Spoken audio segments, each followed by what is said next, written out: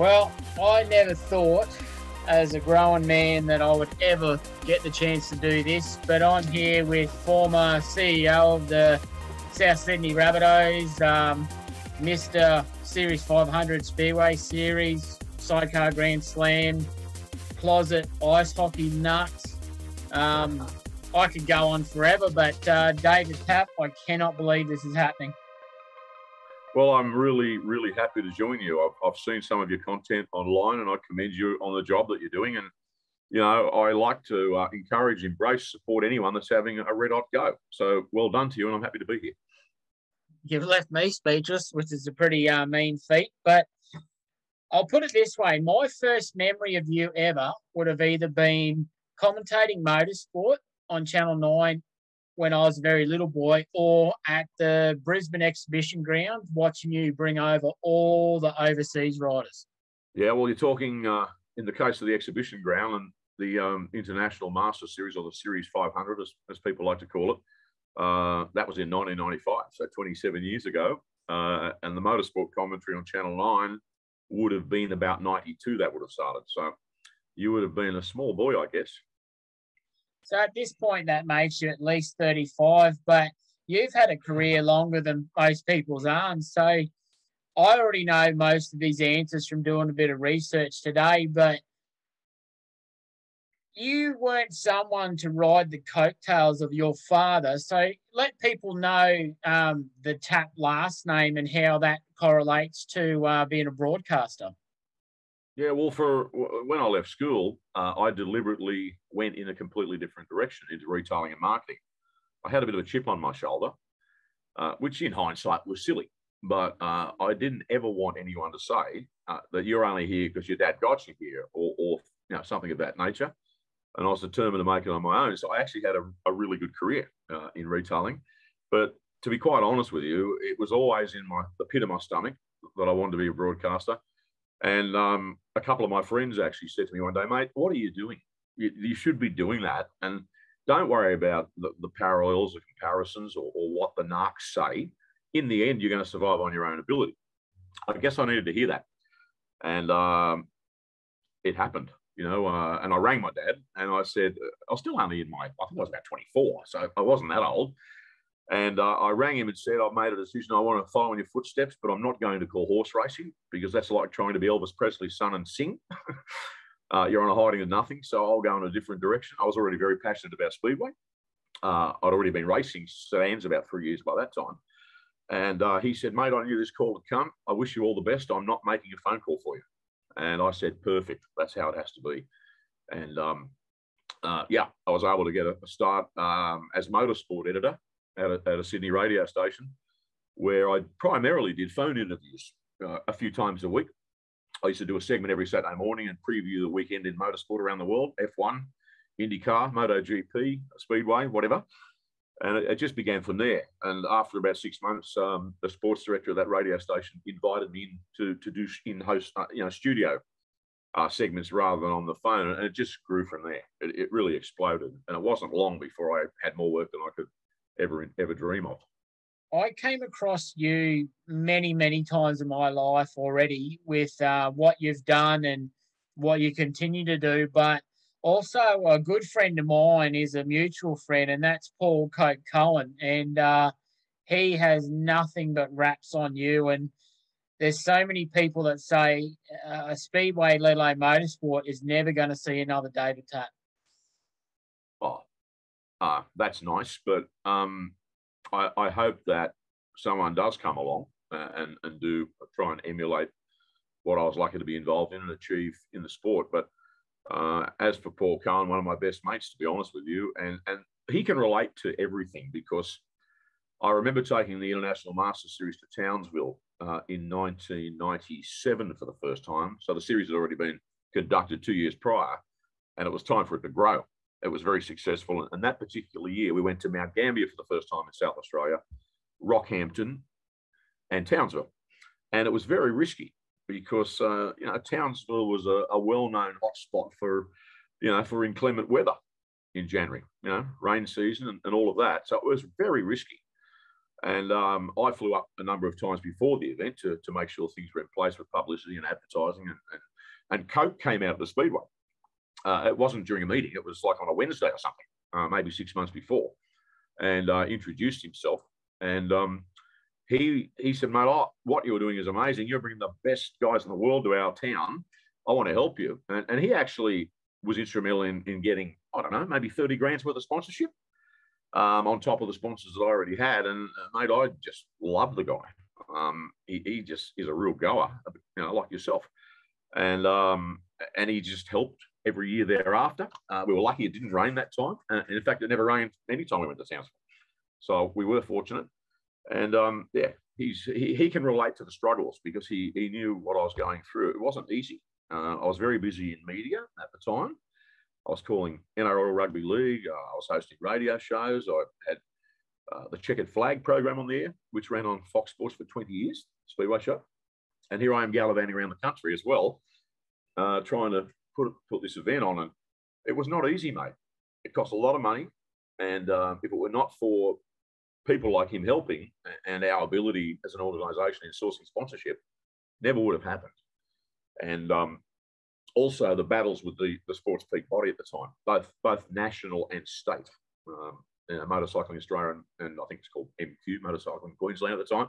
Mate, all they did was put brick walls up. They couldn't have made life any harder instead of helping. And he saw all that. So I guess we just had a little bit of a bond from there.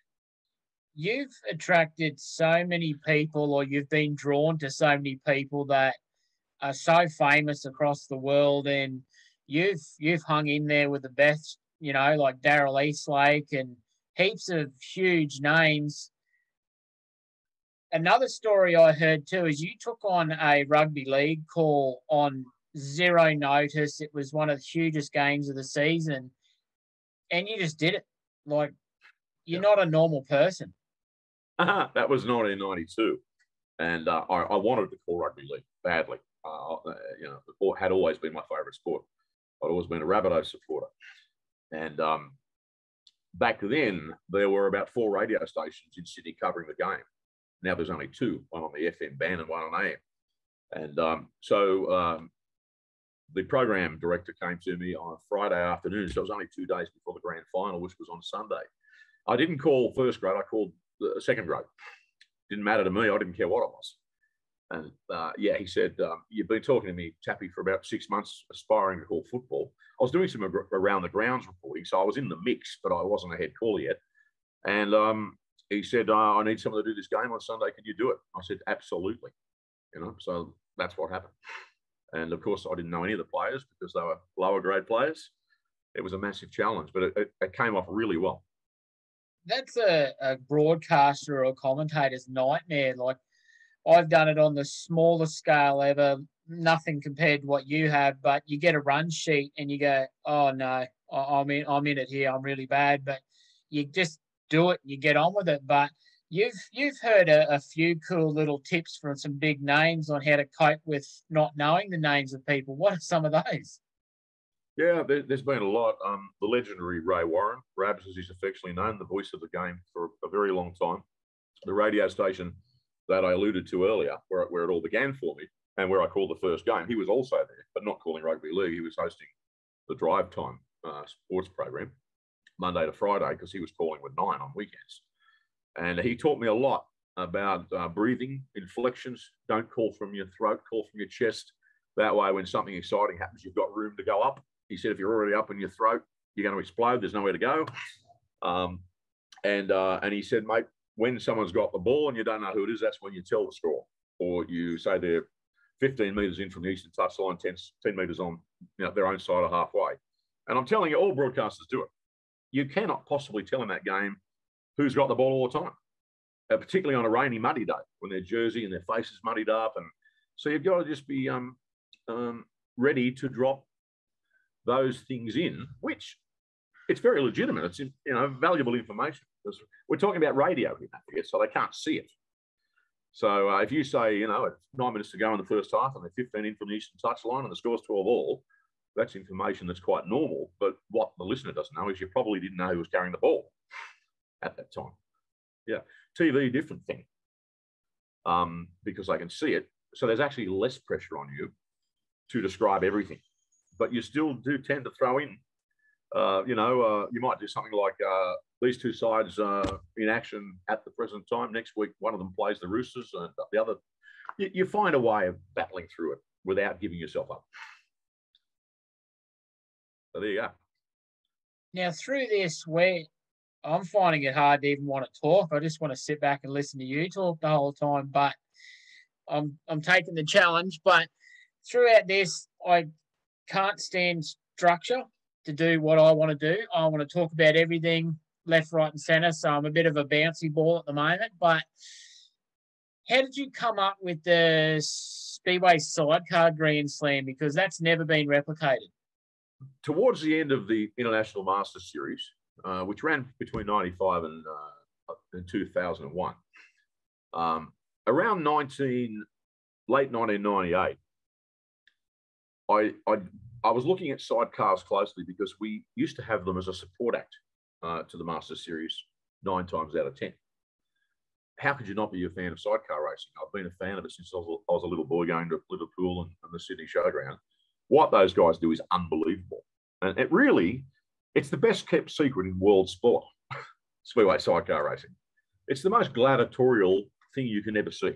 And talk about bravery. It's unprecedented. So given that we were karting a lot of good sidecar guys around the country with the solo series, it just occurred to me, hang on, you should be doing something for the sidecars too. But of course, it couldn't clash with the Masters Series. So in 1999, I ran a thing called the Clean Team Radiator Coolant Sidecar Super Prix. And we did 6 or 7 rounds in November, which gave me time then to focus on the solos after that. And it went all right. I mean, it was moderately successful and featured all the guns. In that area, you had blokes like Andrew Cleve and obviously the O'Brien, and you know all of them. And it went okay. So when I was done and dusted with the solos or the Master Series, I still promoted the odd event, got involved in different things, still very passionate and great friends with Dave Parker, who was the general manager of Gillman Speedway at the time, which is the best bike speedway in the country, bar none. And he's a real sidecar fan, having been a sidecar racer himself. And we just got our heads together one day over a Bundy rum and thought, why not do something on a larger scale? So the Sidecar Grand Slam was effectively born then. And it was pretty successful. It drew really good crowds. And to be quite honest with you, the solo scene was not strong at the time. So if you were going to play bike promoter on a national basis, the sidecars were really the only option. And there was a lot of depth. Their bikes had come such a long way. Their presentation was far superior than it had been even in 1999.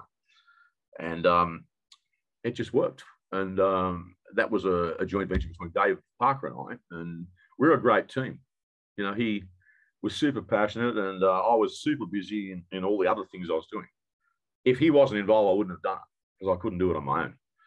And we shared the workload perfectly and it worked okay. And it really only ended when I decided to pull a pin on my involvement in Speedway. With all that, you've covered so much already just on that one topic, but I took a long break from Speedway, bikes and sidecars. And when I come back, the first thing I said is, cool, righto, I'm ready to book flights. Let's go to the Grand Slams. And everyone said, no, Tappy's out. And that was probably something that broke my heart a lot. And I want people to understand, though, when you said you're busy, your definition of busy is not the normal human being definition. Just let people in on what Tappy's version of busy actually is. Oh, well, I mean, at the time, yeah, I was a bit of a maniac, I must admit. Worked a lot of hours and 7 days a week. For 9 years, in fact, I worked 7 days a week for 9 years in media and still found time to play Speedway. But the reality is we had a television production company which was going extremely well. Speedway probably represented 25% of that. We were doing rugby league, ice hockey, basketball, touch football, OzTag, road racing, motorsport, wheelchair rugby, softball, baseball. It was all happening. I was still broadcasting rugby league for Fox and doing other media activities. The TV production business was growing rapidly. We were punching out 5-6 programs a week at that time in all different sporting genres. We had the publishing company with Speedway Racing News magazine, which I had for 18 years. Plus, I'm a family man and all the rest of it. So, yeah, it was insane, totally insane. But I loved every minute of it. How crazy is that? Yeah.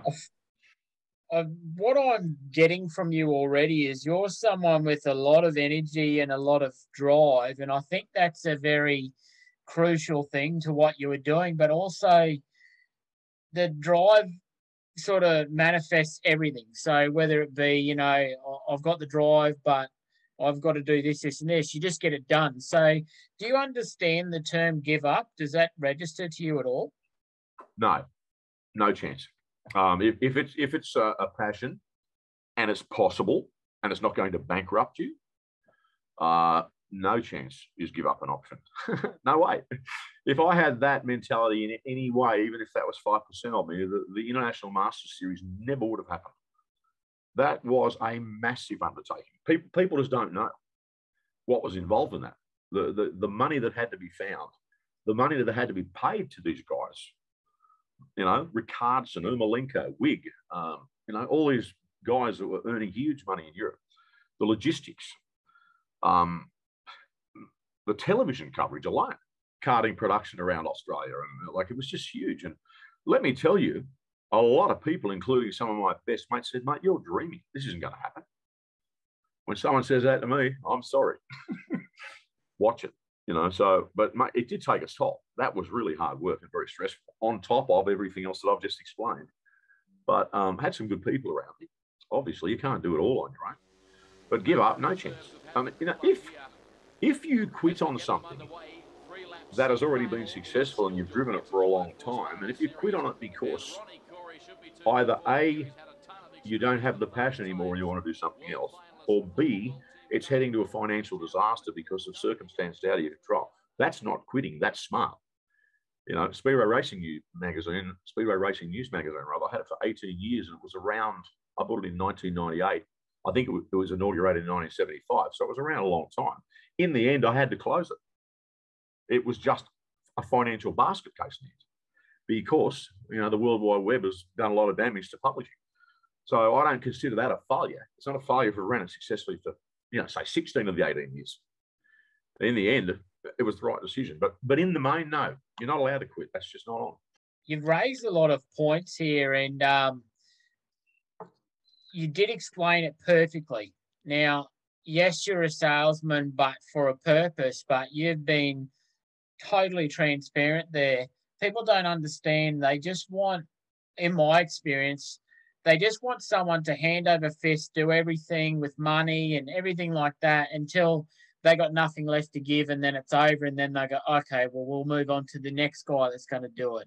Unfortunately, there is no next David Tapp, which is a phrase we're going to use a lot here. There is no David Tapp anymore in Speedway, just left a hole.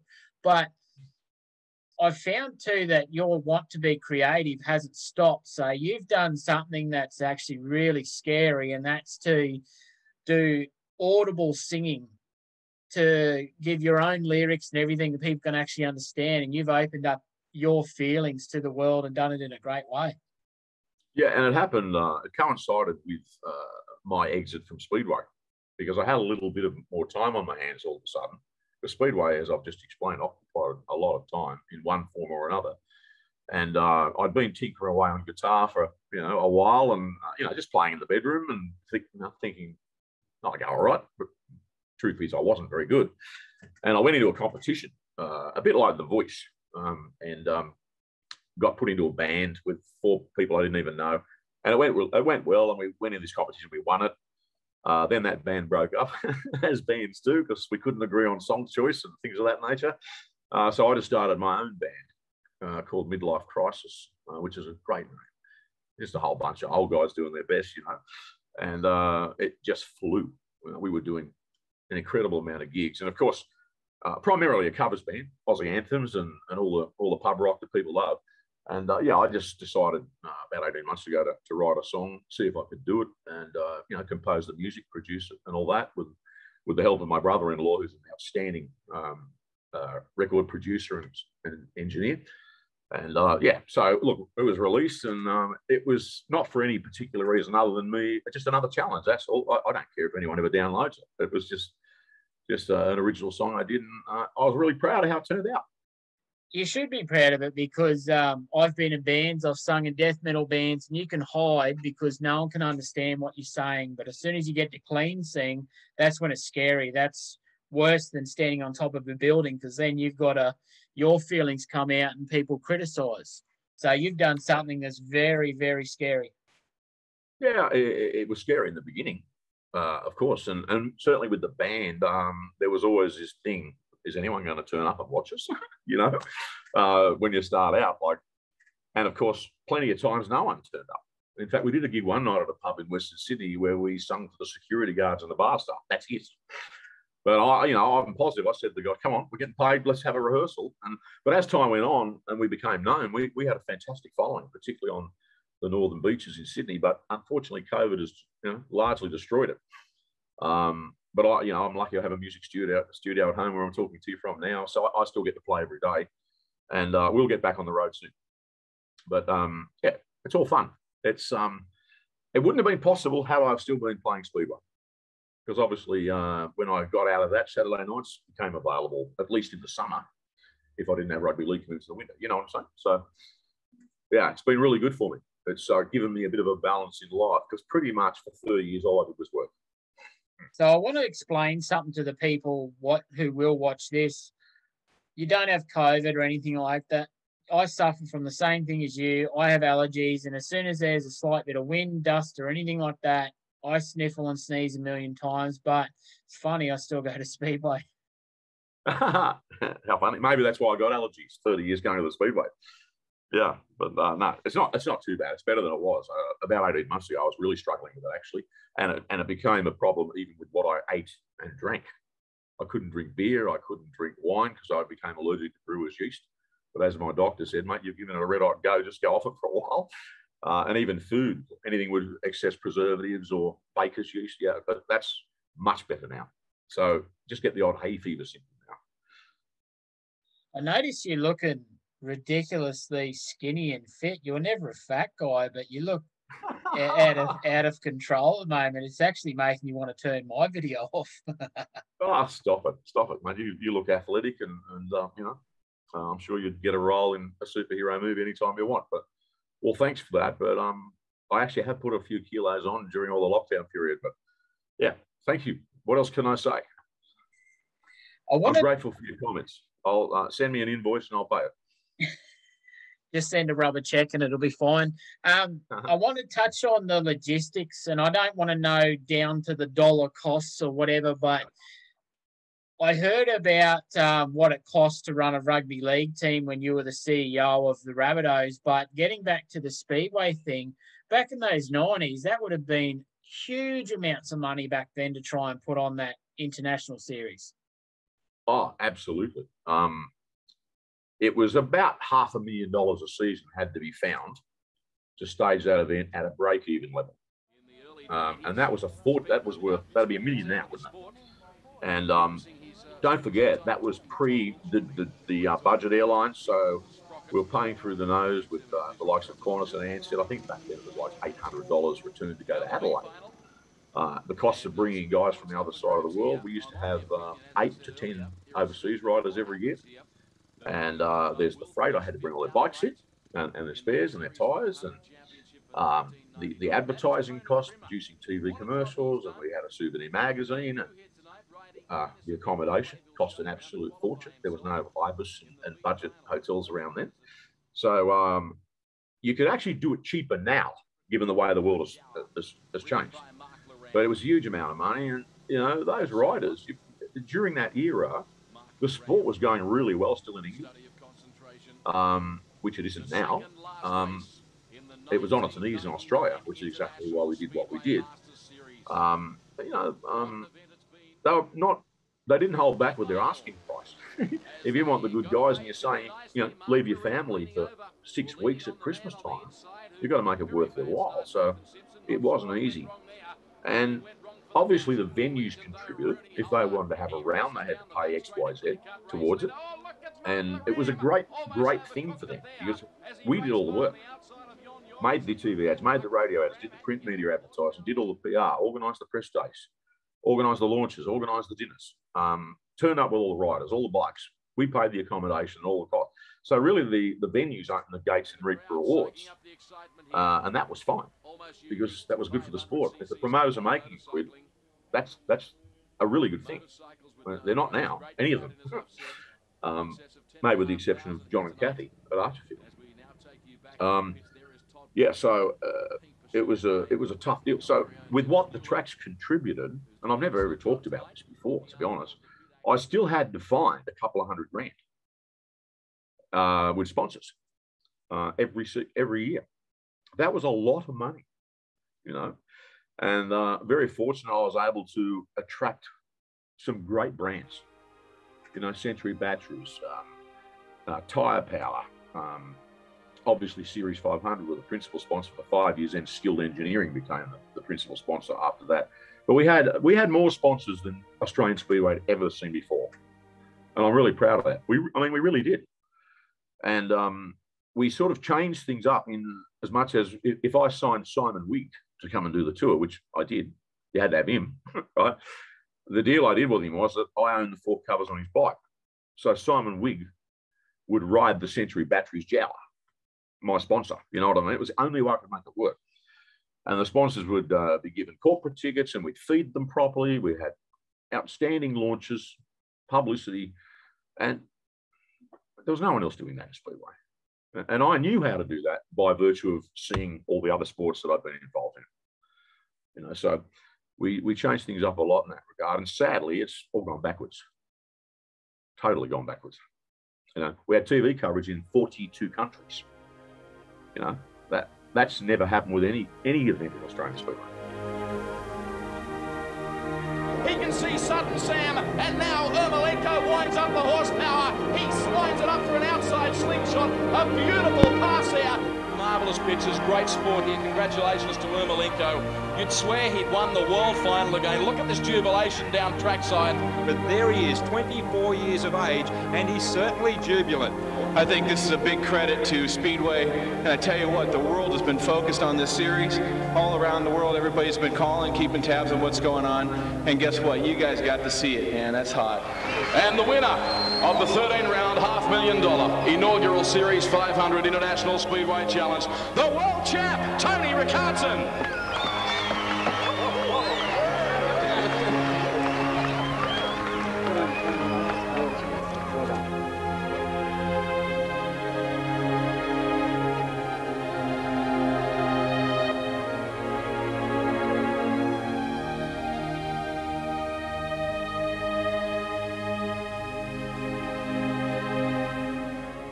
Right, it is in the past, but I just want to say this straight up, is they were some of the greatest times of my life, and I'm only a 37-year-old man. Like, I still remember that like it was yesterday, and every time I go to the Speedway, wherever I go now to do anything, we still talk about it now. And how long ago was that now? Be 30 years or something? Well, it started in '95. I mean, you were probably at the Brisbane Exhibition Ground in February '95 for the series grand final, which was the 25th of February that year. And we actually ran an event there a month before too. So the ECA used to traditionally hold 2 rounds, but it was the place to have the grand final. It was just a magical arena, and being in the middle of the venue, whether it was introducing the riders at the start of the night or calling the races, mate, it was like being the circus ringmaster, and you could hear the crowd. Like if someone swept around the outside, it was goosebump stuff. It was just a wonderful, wonderful experience. And the only venue in Australia that comes close to that is the Royal Adelaide Showground, Wayville, where we used to get massive crowds, standing room only. And it was a similar feel. You know, it sounded like there were 100,000 people there. Sounded like there were not 100,000 people there, but the noise was deafening. The second year we went with the series, Ryan Sullivan, the Adelaide local, beat Simon Wigg on the last corner. And there was about 12,000 people there. And mate, the noise was deafening. It was just one of the great nights of my life. I'm so glad that you have fond memories of that. And, you know, I've had it said to me, the only thing you get from looking back at the past is a sore neck. But it's very important to document these things because one day you and me both won't be here. And, you know, I would hate that it to be a distant memory that no one thinks about. But Simon Wigg particularly, he's not here anymore, but I will never, ever forget him going around the Ekka. Billy Hamill, Hancock, you name it, Rooney Holter, he was a huge favourite for me. You did that. Well, my favourite memory, sorry, mate, my favourite memory from the Ekka with that series is the grand finale of that first season I was just talking about, when Sam Ermolenko went around the outside, his right knee was scraping on the wall to beat Simon Wigg on the last corner. Rick Hardson came third. He won the series the first year, and he'd obviously been the most consistent. But he did that night. It was all about Ermolenko and Wigg. You know, they were the superstars of the grand finale. But of course, Rick Hardson was the overall champion. But I'll never forget that. And that was one of those nights. The sound that was like a coliseum. The crowd went nuts. You talked about looking back. You know, I don't think about that stuff very much now. I'm only doing it now because you're asking me questions. If I told you I do not have one skerrick of memorabilia, I have not one item of anything from the 6 years we ran out across Australia. I don't have a poster. I don't have a T-shirt. I don't have a cap. I don't have a program. All I've got is some VHS tapes of the TV shows, which I haven't watched for 10 years. I've got nothing to look back on or, you know, to commemorate that period. Can you believe that? I'm not lying. I haven't got anything. Isn't that crazy? Because there's people that will have a tear off of someone from that era sitting in their man cave with filth all over it, but they know exactly who it is. But I don't just want to cover Speedway. This is my year of branching out, I guess you'd say. But rugby league, there's not one Australian kid that has never watched rugby league. And I was a massive Broncos fan growing up because we had probably one of the best Broncos eras when I was a little boy. But your team was South Sydney, and you went through a lot when you were involved with South Sydney because of the Super League thing, I think it was. Can you explain to the people home what that was all about? Well, the Super League thing made an impact in as much as the whole thing was ridiculous and cost both sides, if you like, I think about $1 billion they lost. And they were propped up by media organisations who were desperately trying to keep the rights or acquire the rights. Optus Vision, which was one of the 3 new pay TV subscription services that started in 1995, had legitimately won the rights to broadcast rugby league. And the organisation at the helm of Foxtel didn't like that, so they decided to start their own competition. That's how it started. And when they put the game back together in '98, I think it was, because the whole Super League ARL thing only lasted one season. It was an unmitigated disaster. They then started going on about criteria because, of course, there were too many teams there, because there were Super League teams in the mix, and putting the game back together, there wasn't enough money to feed them all because the governing bodies pay the salary cap grants to the clubs. And unfortunately, South Sydney, a couple of years later, became a casualty of that unbridled rubbish, which is all it was, and were thrown out of the competition. Totally wrong. One of the most sickening acts of corporate greed I've ever seen in my life. And the club had been the most successful in the history of the game, always paid its bills, produced the most international players that wore the green and gold. Back then had won 20 premierships, blah, blah. And as it turns out, there were a lot of high-profile people that didn't accept it, got together, and challenged in the Supreme Court. And history now shows the club won an appeal based on, I think it's Section 47 of the Trade Practices Act, and they therefore reinstated the game. That's when I'd always been a fan, and I'd been on the peripheral as a broadcaster. But when they got back in the competition, the club had no money. It hadn't existed for 2 years. To run an NRL team even then was a $15 million a year exercise. I'm talking 2001, I think it was. And so I got involved to help them get dollars. I was on this group, this committee, if you like, called Group 14, and a lot of high-profile people on it, not me, the other guys. And I raised a bit of money. To tell you the truth, it wasn't that hard because corporate Australia, corporate Sydney, people were up in arms about what had happened in that club. It was disgusting what they did to them, tossing them out, you know. I mean, football teams are some people's entire life. That's all they've got, you know. Absolutely disgraceful. So great day when the appeal was upheld. It's announced they're back at the competition. We drank a lot of beer that day. I was in the courtroom when it was announced. Pardon me. And I got involved, raised a few dollars, and just started doing things. And one thing led to another. And I ended up getting the job as the CEO at September 28, 2002 it was. So it was at the end of the club's first season back. And the club was struggling. You know, it was put back together quickly. Didn't have a leagues club supporting it like a lot of the others do, including your beloved Broncos. And it was really hard work. I had to run the club on a measly 10 or 11 million a year, which sounds a lot. It is not enough. So I was there for about 3 years, and it was honestly the hardest 3 years of my life. And I still had the businesses and everything else going. I was just working insane hours. Yeah, but it was fun, but very demanding. Yeah. So yet again, you've done another thing that I can't name one other person that I've even talked to, met, or anything that used to be a CEO of an NRL team. Mate, they should earn more money, CEOs of NRL teams.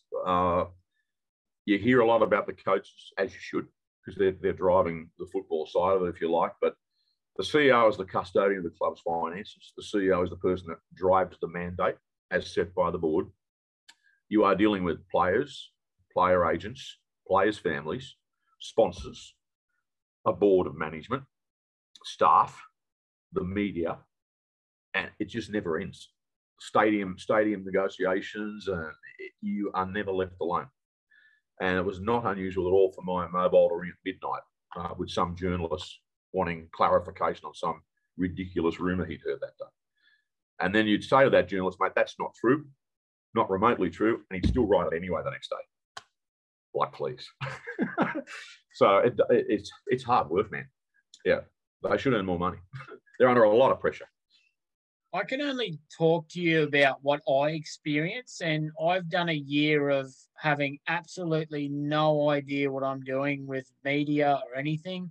I've done it because no one else would do it. I come back to bikes and I had all these I'm gonna, but no one ever did. So I spent, with the help of Afterpay, I spent quite a lot of money last year that I didn't have, but I've paid everything off and I've paid all my bills, but managed to travel a little bit. And now I've found, even doing what we're doing right now, I still get texts of people asking me silly things about stuff that make no sense and it's all nonsense, but I guess that's a sign of doing the right thing.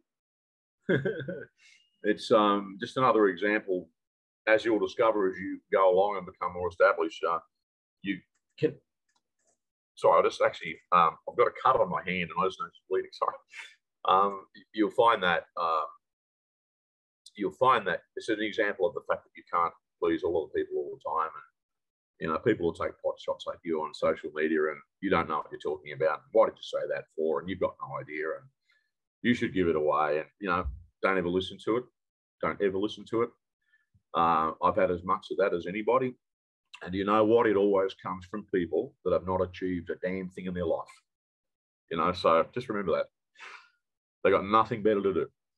The keyboard commandos, as we used to call them. What is wrong with people to want to be able to commentate under pressure and things like that? Like a normal person to just be happy enough to watch the event, let alone you've done things like Bathurst and road racing that. What's wrong with you that makes you want to operate under such intense pressure? Oh, because it's fun. It's not intense pressure. If you're passionate and that's what you do, or if that's what you want to do, you're focusing on doing the best job you can, coming out the other side and being happy with yourself. you know. So as long as you prepare properly, and that's what it's all about. You've got to prepare correctly and have the knowledge in the back of your mind or on notes or both, so that you can throw those things in when you need to. It's a bit like what we were talking about before with rugby league commentary, but it's fun, mate. I never considered it pressure. I considered the only pressure I put on myself to do well. Yeah. Promoting Speedway, different story. The pressure comes from the weather.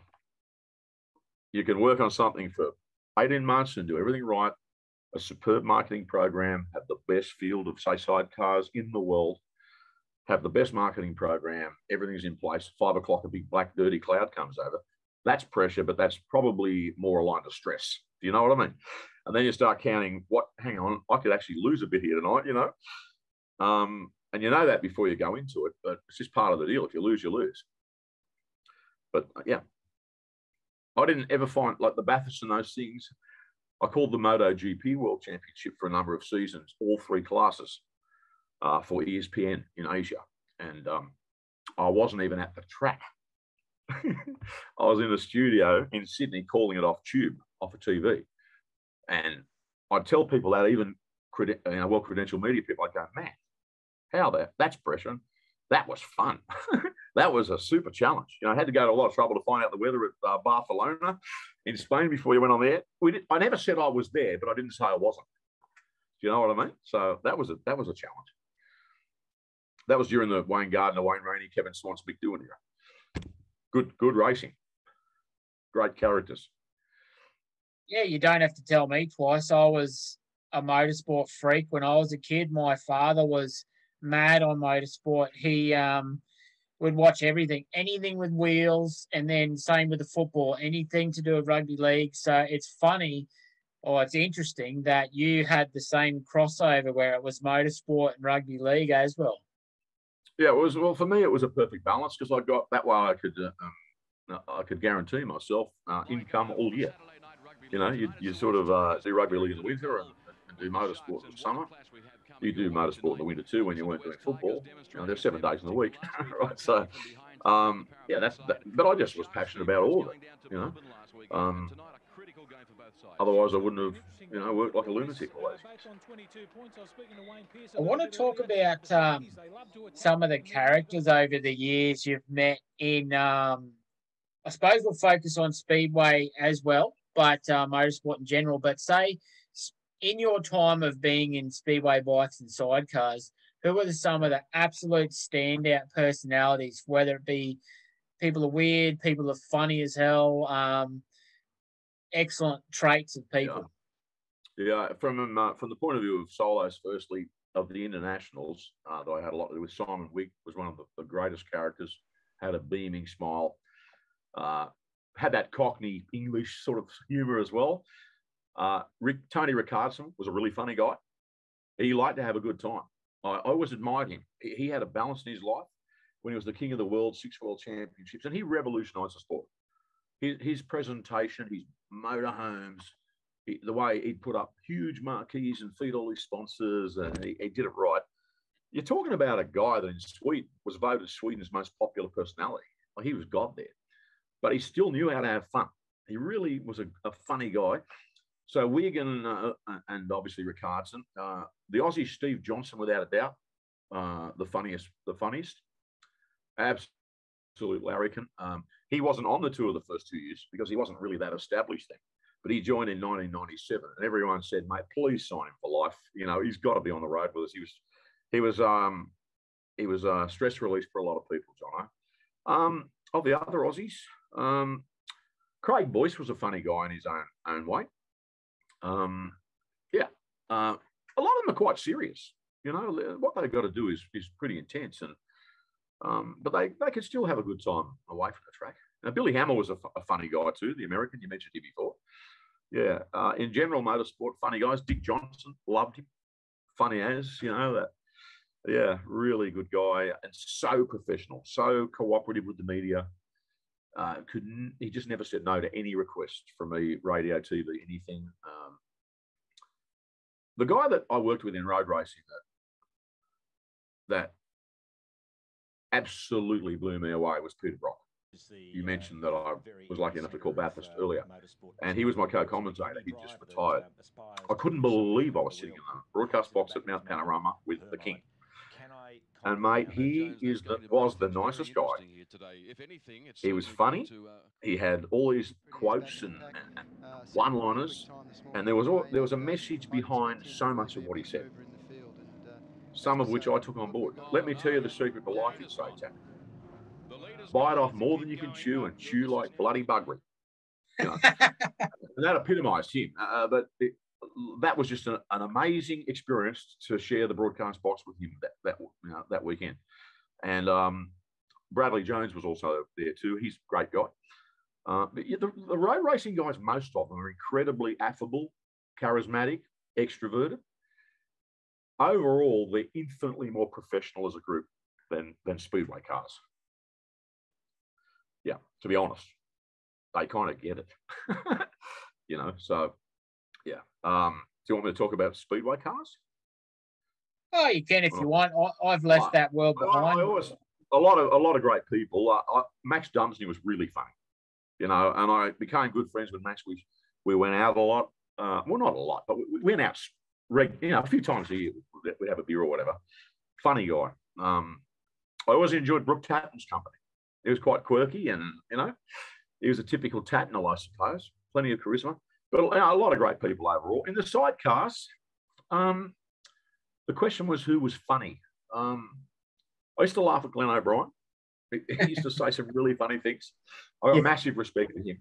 I actually saw your interview with him online recently. It was really good.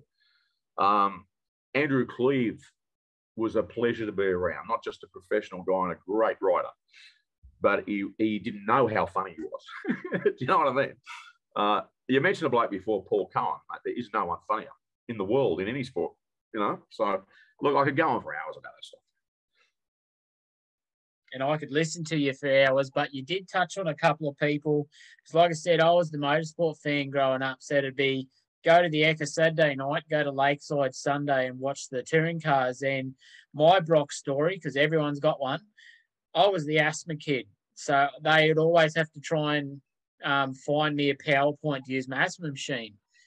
Brocky's car was going out to the grid and he's still hanging out with me, making sure my asthma machine's working.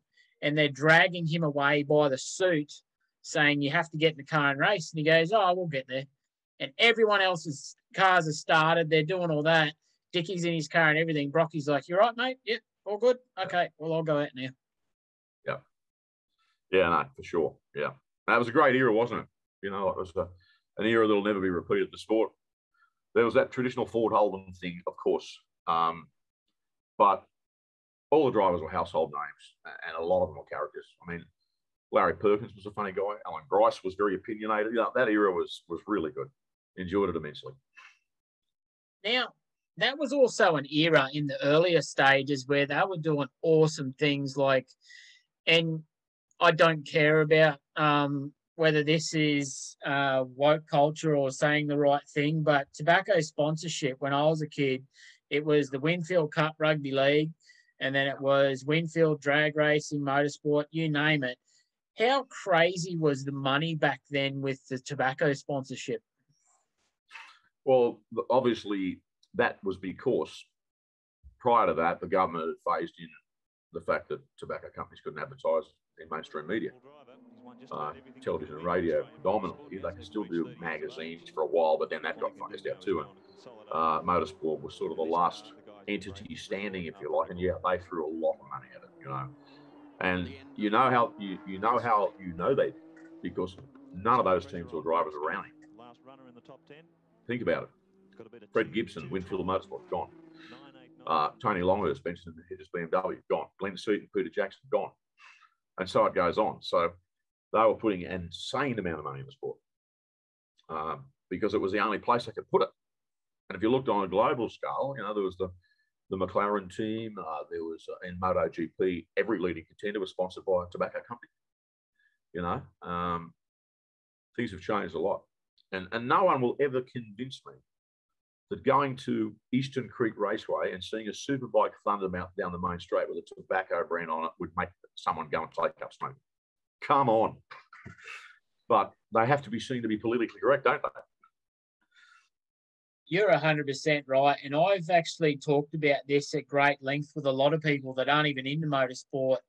When I was a little boy, I had Winfield posters everywhere. And fun fact, I'm going to pick up on Saturday a huge wall-mounted Winfield digital clock. It's a helmet. I'm getting that given to me. Yep. I'm not even a smoker, and I still can't wait to put that on my wall. So, no, they didn't sell me on cigarettes. No, not at all. But it was political correct pressure, wasn't it? You know, just the way it goes. And we've not seen any greater example than political correctness in this COVID nonsense. But let's not start on that, because I will not stop talking. Yeah, I got a mate at work that's pretty keen on that. And so in my own little world that I don't care. But anyway, moving on from that, can you explain to people that the days are gone of someone with a massive fistful of cash that goes, you just put your sticker on your car and I'll sponsor you to no end? Explain Absolutely. to people how sponsorship in that nowadays is actually supposed to work. Well, it's not how it's supposed to work, it's how it does work. You know, you are 100% right. You've nailed it. There was an era. If we talk about the sport that obviously you represent, speedway, and a sport that I was involved in for a lifetime, there was an era when you could get money off someone for a sticker on the car. But the world has changed so much. The first thing that they want to know is it on television? The second thing they want to know is, what database have you got? The third thing they want to know is, what corporate functions can we go to and network with other prospective people that we can do business with? Sadly, I don't need to. What one of those three has Australian Speedway got? You know, most venues don't even have a media centre. The media can't even be bothered going. There's nowhere for them to stand. You know, so at the end of the day, it's all about value for money. Like, they want databases so that they can access those people. I mean, in the case of the telecommunications companies, that's the first thing they ask. What sort of database have you got we can get access to? You know, and it's a myriad of things. It's not about having a sticker on a bike or a car and a sign over on turn one. It's just not about that. They can do far better spending a few bucks on Facebook or YouTube. It's about the experiences, you know, the ride days and access to data and corporate functions and who can they network with them. That's, you know, at the South Sydney Rabbitohs 20 years ago, we had a concept called the Chairman's Club, which had a capacity of 500 people. We were not winning football games. We were sold out in that corporate lounge every single home game, because it was an opportunity for the owner of that business to talk to the owner of that business. That business over there might be the local car dealer who might sell 9 cars to this guy over here who owns a large business, you know, 2 Ks away, whatever. So we had 500 people in there, 3-course meal, hosted, MC, guest speakers. And I used to put a celebrity on every table. So they were tables of 10. So if you bought a table, that would be 9. And you would have Ray Martin sitting at your table, or Andrew Denton, or the injured Rabbitohs captain, or Don Lane, the late great Don Lane, or Alan Jones. And so it goes on. That's what they want. That's what they want. You know, in addition to the other things I mentioned. It was sort of very evident to me, even in that era, even in rugby league, that the world has completely gone past all that old stuff, where you could get $5,000 off someone for painting your logo on your door of your sedan or your 4 covers of your bike. And unfortunately, Australian Speedway doesn't get that. Even at a very low level that I'm at now, I'm finding it very difficult with certain groups to even get them to share on social media and stuff. And you did touch on something with networking that I've worked for people that's why they join golf clubs, is so they can network with other people. And I think even at a lower level, if we all help each other, it's got to be good for everyone. Yes, of course it is. Yeah. You nailed it, mate. You nailed it. Yeah. I mean, I could sort of wax lyrical about that stuff, but Australian Speedway has never had a media guide. Every mainstream sport has a media guide that is posted out free to journalists, irrespective of who they are, that's glossy, that's colourful, that has all the contacts for every track, has the calendar for every track, has the pinnacle events, has the specifications, has maps of how you get to the media centre when you arrive at the track and what facilities there are, you know, faxes or HDMI cables or Wi-Fi. The sport's never had one. We could sit here for hours and hours talking, and I'm definitely going to be someone talking to you off camera in the future for trying to do what I can do better. But in a perfect world of you doing what you did back then and that now, I don't see that being replicated. But one thing I really enjoy is the weird little sports, or weird to me, that you're covering now that's really cool. So what's something you cover right now that really people wouldn't know that you're covering? Oh, well, look, our business has been very seriously impacted by COVID. You know, Sport Copper Caning got shut down. Our revenue has fallen by millions. We're still in business, though, and I'm really happy about that. Primarily, we do horse racing nearly every day of the week. We facilitate live horse racing coverage. We have a contract at about 7 venues, so I have a crew at an event tonight, which I'll be in touch with when I finish with you.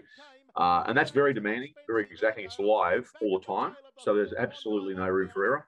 Got a lot of gear and a lot of people across the country. I use about 40 people a week, staff and crew.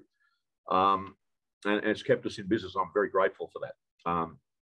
But we've got some other things coming up too, but I won't say yet because the contract's not signed. But we have always been involved in a myriad of sports. But sadly, a lot of that has fallen by the wayside. But I am seeing signs of it's starting to return. Just to quickly sign all this off, I just want to say thank you for impacting my life, which is a really selfish thing to say, but as you can see, I'm a rolled-up comic book of Speedway tattoos, and you've done a lot that's impacted my life directly, and there's a huge hole in Australian motorsport, let alone Speedway, because you're not there. But thank you for everything. Oh, come on, you're too kind, and mate, you're the man to take it in the future. So you're doing a great job. Happy to join you again anytime. I've really enjoyed the chat. I don't talk Speedway that much these days. It's just not part of my life now.